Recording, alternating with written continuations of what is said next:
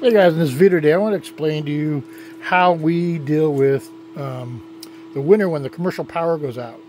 We have a hybrid inverter. What that means is on board in here there is a battery charger, that when these batteries get depleted, I mean almost down to nothing, the inverter reads the voltage and will kick over and pull commercial power from our panel, because there's wires that feed from there to here.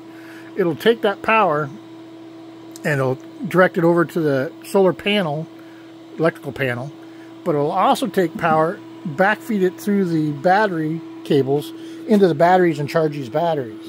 But the problem with that when there's no commercial power is, I mean, it could run out of batteries, could dead in the middle of the night and they die. So you could plug a generator into our commercial power panel, you know, and have it to auto switch over, blah blah blah, whatever, and have it backfeed into this and charge these batteries when the commercial power is out. The problem with that is you got to really know what you're doing, because if you don't shut off the main breaker in that, or if you don't have a transfer switch, you can backfeed out to the outside world, and you could, you know, in fact, electrocute somebody out on the line that's working on them. So basically, the way I do it is I have this 48 volt charger, and it goes from 12 up to 48 volts, and there's a 48 and a 48 high, and then you can turn the amperage up and down right here.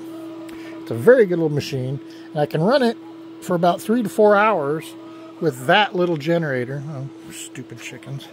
With this little generator, and this is just a 2500 little, I mean, it's dinky. Like I said, just half gallon or maybe 3/4 gallon gas can in it.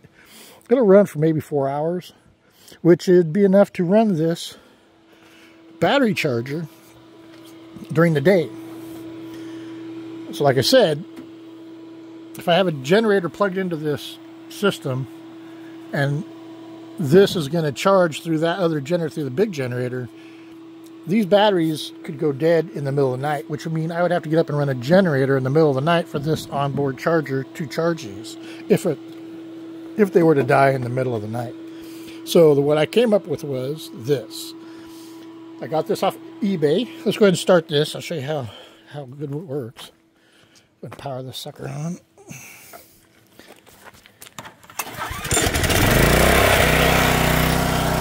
Now, it's not that noisy. I mean, it's noisy, but not like the big generator that I got. So, clear that. So right now, so power that on. So it has 48 volts. Hopefully you can hear me. It has 48 volts and then 48 volt high. So on high, if I had a bigger generator, like I said, this 2500, it doesn't do it, but if I had a bigger generator, it would produce more. So right now on low, on the amperage control, on low, it's putting out like 2.5 amps, right? I could turn this up to high. So it's putting out 8.9, 10. It'll go up to about 7 here, charging these batteries when I have no commercial power. And I can, like I said, I can do this during the day. That's the big part, is I can do this during the day when it doesn't matter if you're running a generator and there's a foot of snow out, because we could be without commercial power for days here. And so this will actually get me by, and the only time I'd be doing this is if the batteries were getting depleted because the solar system was covered with snow or whatever reason, ice, whatever. And as long as that solar system, if it's not keeping up with it, I do have another option. Of course, I would turn off the hot tub and all the stuff that uses a lot of power, because all that stuff's hooked up to my solar system through my secondary panel.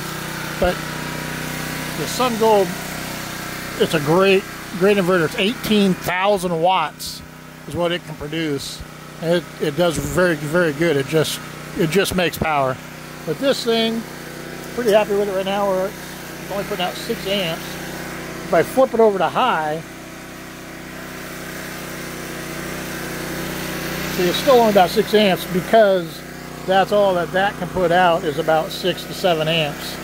So I just leave it on 48 volt. Just let it run during the day, and it can charge these batteries. As you see, these are almost depleted, so commercial power is going to probably kick in a little bit because it's been a rainy day. Let's go ahead and turn this generator off.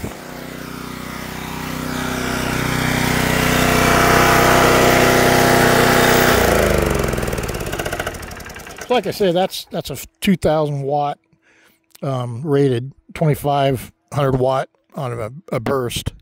So it only is going to produce maybe 14 amps at 120 volts. So anyway,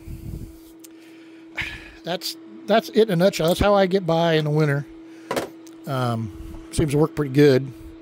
Like I said, because I can run it during the day and just boost these batteries back up if need be. Anyway, I'll put a link for this on the description. Got it off Amazon. I can't remember what I paid for it, but I'll link that to you. But it's works very well, and I just hook it up to the bus bars on the side of the battery rack. Anyway, guys, thanks for watching. Give us a thumbs up. Got any comments?